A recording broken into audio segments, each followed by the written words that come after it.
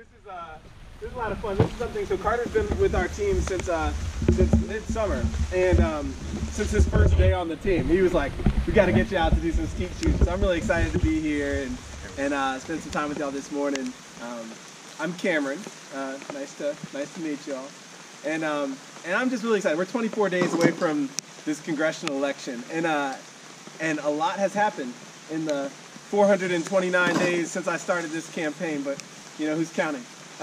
We've been able to really make an argument, and that's what this has been all about. It's been about saying, what is the defining nature of this congressional district? This district that's huge and sprawling. Who are we as a district? And my idea was always that we are a diverse district. There's no one version of the 5th congressional district, so it was always about making sure that we have a posture, perspective that says that everybody in this district should have opportunities to succeed, opportunities for health, opportunities for success. And that's what we've been fighting for every single day. And it's working. It's working because we are meeting everybody where they are, whether it's skeet shooting or playing basketball or having conversations with students and parents or talking to leaders and communities all over the district. We've been doing the work. And even when the pandemic hit in March, we kept doing the work. You know, people talk about the size of this congressional district. It's huge. It's 10,000 square miles. It's bigger than the state of New Jersey. But we realized we had a unique advantage this year. Because usually you can't get from Fauquier to Danville in 1 hour. We can do it with the click of a button this year. How do you take a moment like that and use it to your advantage? That's what we're doing. We're meeting people on telephones. We're meeting people in Zoom chat rooms. And then we're coming down and having safe, distanced events to meet people too. Because if we do all those things every single day, if we win every single day, we will win this race. And why is it so important to win this race? Listen, it's not about Democrats winning or Republicans winning. It's about the people of the 5th congressional district winning. It's about restoring this idea that everybody here has something. They have somebody who's their advocate, who's fighting for them in Washington, D.C. And ideally, they have somebody who's fighting for them in Richmond, and they have somebody who's fighting for them right there in their local community. And those individuals are all working together. That's what it's going to take for us to actually make things work in communities all across this district. In 21 different counties, in 2 different cities, that's what it's going to take. So, you know, the background that I have, I'm a doctor and lawyer and professor. I think some of you know that background. But what I always tell people is that more than what I do, it's who I am.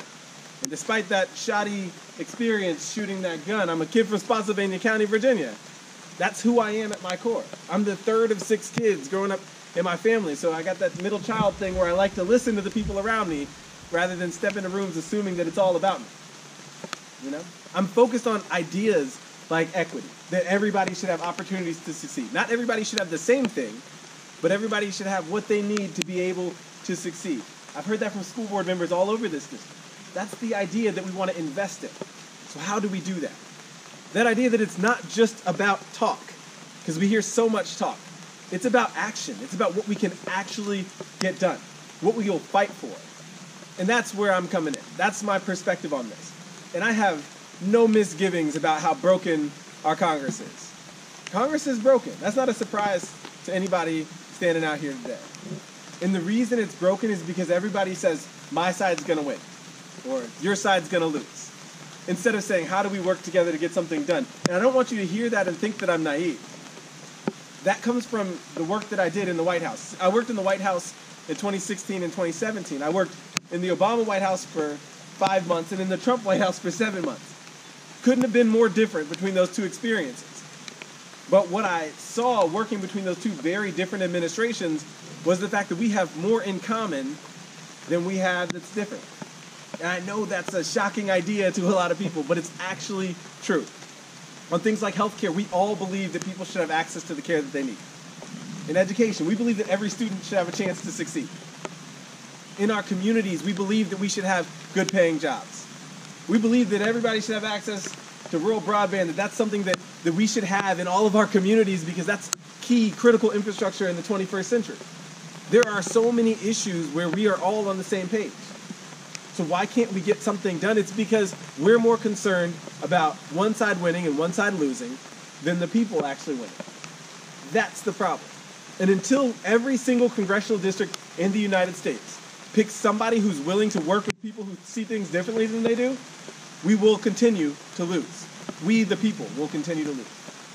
And that's why I'm stepping up. That's why I'm standing up here. Again, for me, it's about the people first. It's about the folks who I see from my vantage point as a doctor, folks who I take care of, who I've been taking care of in our communities for years now.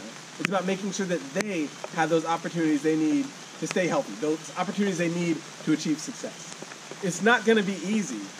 It is going to be hard work, but I know a thing or two about hard work. And so with that, I don't want to talk at you too long. I'm happy to take any questions that you have, but I just want to give you really quickly some quick updates on the campaign, because we're in the home stretch.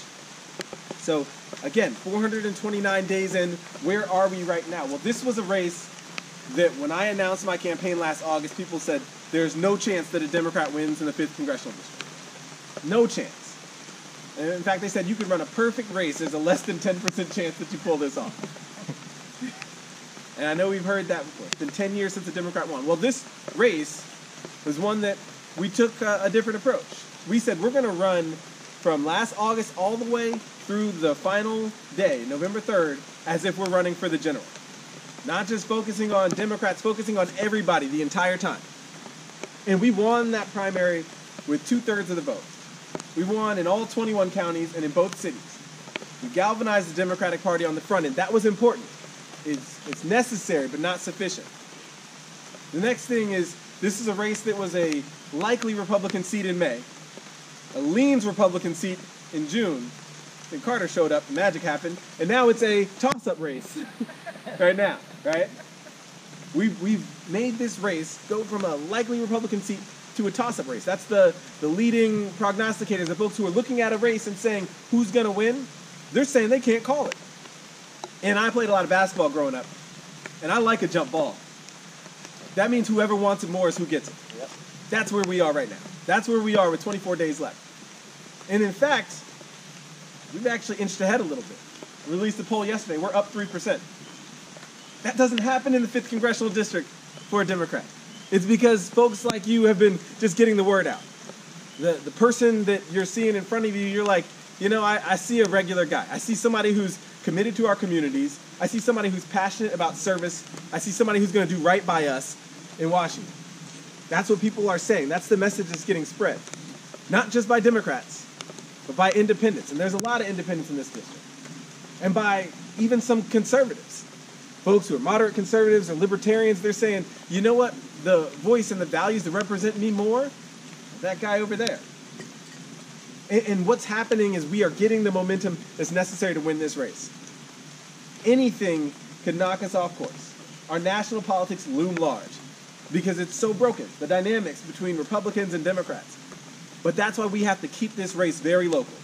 We have to keep people focused on the two candidates in front of them, and we have to keep them focused on what it is that we bring to the table. What insight, what expertise, what leadership, what compassion, what approach to our politics we bring to the table. If we do that for 24 more days, we will win this race. On my team, we say it every single day. We say, how do we win today? You say that enough times, you win enough days, you win a congressional race. It's not just winning a race for the sake of winning a race. It's winning a race so we have an opportunity to make some real change, to represent this district well, again, with compassion, with thoughtfulness, with real leadership. So I'm so grateful you came out here this morning to watch me be pretty bad at shooting a gun. And grateful that you would just spend the time to get to know more about this campaign in this critical election cycle. It's a very big choice for folks in this district. Very different candidates. And I don't speak on my opponent. I let him talk for himself. From my perspective, I know what we bring to the table. And if you're paying close attention, you see what he brings to the table. Especially here in Campbell, you have a good sense. So with that, I'm happy to take any questions that you all have about any policy issues or areas, or just about the race in general. Happy to take any questions. Yes? The only issue they are scaring people with trying to attack is defunding police. Right. They're trying to say you're for defunding police. Bob Good defunded the police by cutting the budget here in Campbell County. Right. What is your straight-up opinion on defunding the police? I don't think we should defund the police. Thank you. I've said that as many times as can be said. In fact, even the quote that they use, I never even say I support defunding the police. So what's interesting is they're using that as a wedge issue simply because their polling tells them that it might scare enough people out of voting for me. We saw a mailer once from his campaign that said, vote against Cameron Webb on November 3rd. Not vote for Bob Good. It said, vote against Cameron Webb. This is about scaring people away from voting for this campaign. So no, I don't support defunding the police. My dad worked in law enforcement for 2 decades. You know, as a physician, as a healer, as somebody who's passionate about health and safety, of course, I'm passionate about our public safety. I want that public safety to extend to all Americans. I think there's a need for some criminal justice reform, but that doesn't mean taking funding away from police departments that are hard hit. Our local law enforcement offices don't have the resources necessary to do the job they need to do. And so when I talk to sheriffs all over this district, and I have, the conversations we have, they're not about defunding the police. They're about how to do more community-oriented policing, how to eliminate the burden of these, ECOs, as we call them, emergency custody orders, where they're spending all this time doing mental health work, right? How do we extend their capacity by allowing them to focus on policing and having the resources for mental health professionals as well? They want to partner in a smart way. How do we make sure there are grants for training so they can get the training that they need? Because when budgets are hard hit, like in the coronavirus recession we have right now, state and local budgets hard hit because of tax revenues. The thing that's on the chopping block is these training that they need. So how do we make sure from a federal standpoint we keep that training in place? When I finish those conversations with sheriffs, they say, you sound like a pretty reasonable guy with me, and I look forward to working with you if you win this race. That's the reality. And that's the message we'll continue to get out there. We know that truth is stronger than disinformation, and we know that we'll get that message out there. But great question. Thank you. Thank you very much. I know one of the concerns I've heard is that if you win as a freshman congressman, you won't be able to stand up to the organization already there. Oh, yeah. And that's why people are shying away from voting for you, even though they may not like the alternative. Right. So what is your plan, or how are you going to not get caught up in that turmoil? Right. So as you can, it's a very valid question because, like I said, our Congress is broken, and that political system it's broken.